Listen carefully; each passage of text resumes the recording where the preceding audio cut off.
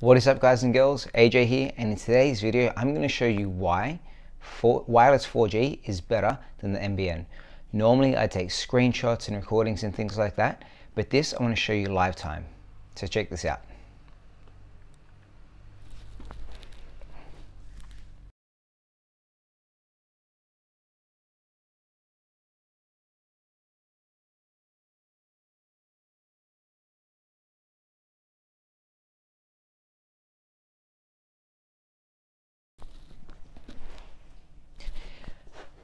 Alright, to be honest, that was probably one of the worst tests that I've gotten, and I think that's because I'm wirelessly projecting to the screen behind me, which must be interfering with the signal. But normally I'm getting 90 megabits a second or more. Just before I ran this test, I was getting about 150 megabits a second, and it is 8:30 at night, so this is peak time for internet usage. Optus and all the other NBN providers, they say on average you get 44 megabits a second. On one of my worst runs, I got 76.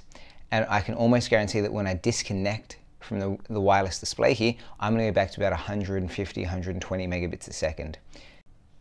Cool, so you see my theory was correct that as soon as I disconnected from the wireless display, I'm now getting about 150 megabits a second download. Cool, I've projected back up just because that's a prettier picture of my dog to look at than the wireless display screen that would show otherwise.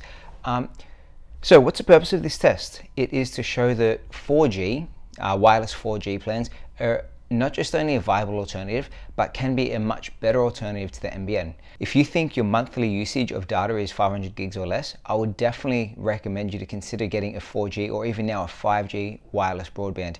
They're easy to set up, they're portable so you can move them around the house, and as you've seen in peak times, I'm getting more than double what Optus and Telstra are rating as their average download time for peak periods. So the wireless modem I use is the Huawei B525, which looks like a standard modem except for the fact that at the bottom here it's got a SIM card slot. So I've got a SIM card from Spintel which works on the Optus network in there. Add that, you have the power cable, and that's really all you need to get hooked up to the internet. One of the better things about going wireless as well is that you don't have to be plugged into a certain spot in your house or your apartment. You can literally move the wireless broadband with you. So if I want to connect it to the Xbox, hook it up to the Xbox. If I want to move it into the study where I need better connection for work calls, I bring it into the study. If I want to be in the living room and you want the best internet connection in the living room, literally just plug it into a power point in the living room. And this means that no matter what part of the house I'm in, I can always make sure that I have the best internet. I literally just carry that, plug it into the PowerPoint, and we're good to go. I hope you guys found this video useful. If you did, please give it a thumbs up and leave your comments in the section below. And I'll see you all next time. Bye.